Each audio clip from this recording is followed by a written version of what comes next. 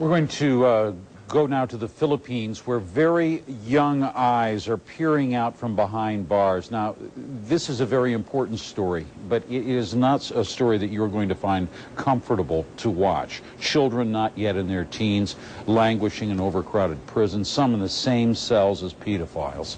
Chris Rogers was there. 13-year-old Edwin, just one of 20,000 children behind bars. Some guilty of petty crimes, others guilty of nothing, homeless and unwanted, denied their human rights. Locked up in adult, overcrowded jails open to abuse. Sharing beds with pedophiles. This is the evil in Philippine jails the world wasn't meant to see.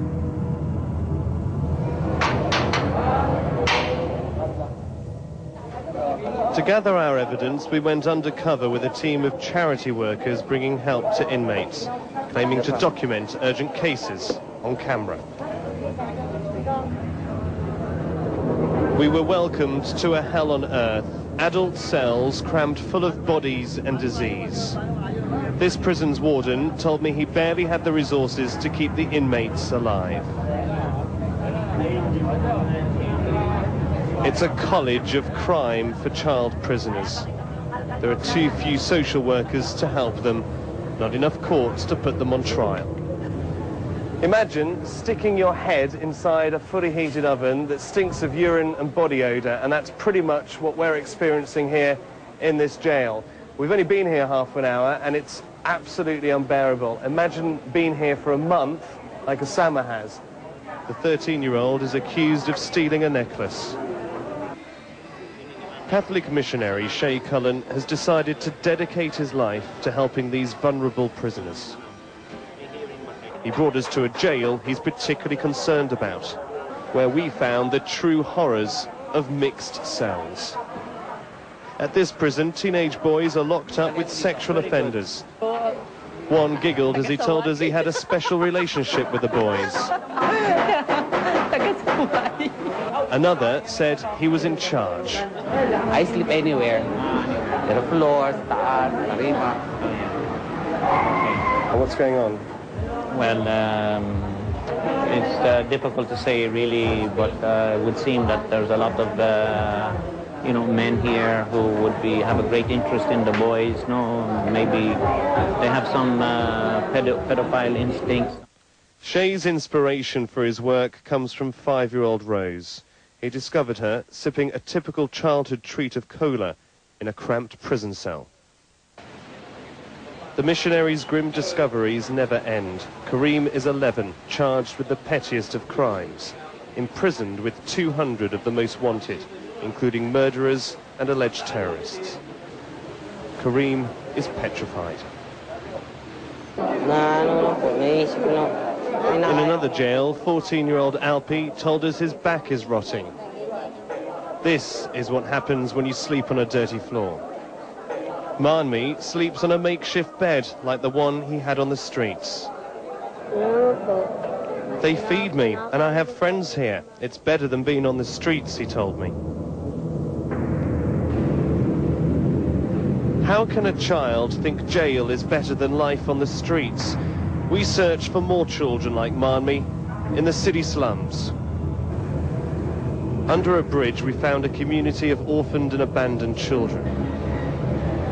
They sniff glue to heal the pain of homelessness and numb the fear of police abuse. Last week, Jim Boy, who's just 10, managed to escape from prison. He said it was okay for a while because the food was good, but the police beat him, so he ran away. While we filmed, a patrol car sped by. They suddenly scurried up a sewer pipe, a well-rehearsed escape. Children aren't just treated like rubbish, they live off it. On the city dumps, families search for food and junk to sell. There are dozens of communities like this across the Philippines, and it makes you wonder if free people end up living and working in conditions like this, how can you expect imprisoned people to be found in decent, humane conditions in jails. It's also hardly surprising why children turn to crime to try and make a living. But 13-year-old Edwin knows there's a high price to pay. 4 months of prison life has scarred him physically and mentally.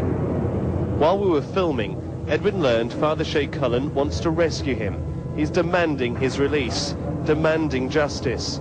It's an agonizing wait for Edwin, but a single ray of hope in his miserable existence. Chris Rogers, ITV News, Manila. When it comes to children being held in filthy, life-threatening jails, the Philippines certainly isn't alone. As Harry Smith reports, the plight of imprisoned young people is getting noticed worldwide.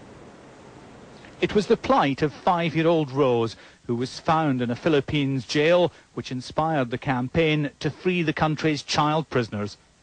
But around the world, thousands more are tonight behind bars. UNICEF says up to 1 million children are held in adult prisons in some of the 192 countries which have signed up to an international agreement outlawing such practices. UNICEF is actually lobbying for governments around the world to comply with the Convention on the Rights of the Child.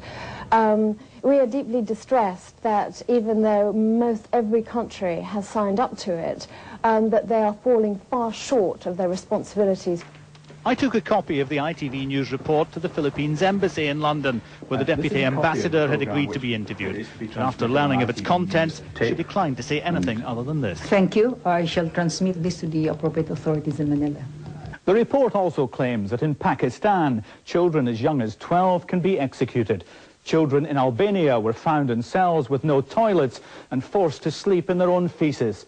Brazilian prisons are described as overcrowded, filthy and violent, with contagious diseases left untreated. In Burundi, children are left to die with no proper medical care or sanitation. And in Indonesia, 8-year-olds can be tried in adult courts. These children are languishing in prisons with no one fighting for their rights. We want to give them a voice and make sure that their rights are upheld. We're calling on the UN to appoint a special rapporteur for children in prison. The UN said tonight it would welcome anything which helped focus on the rights of children. Harry Smith, ITV News. All right. In the second part of our series on child prisoners, we're going to be taking a closer look at the work that goes into trying to rehabilitate children who have been abused in custody. That report is going to air tomorrow right here on Your World Today.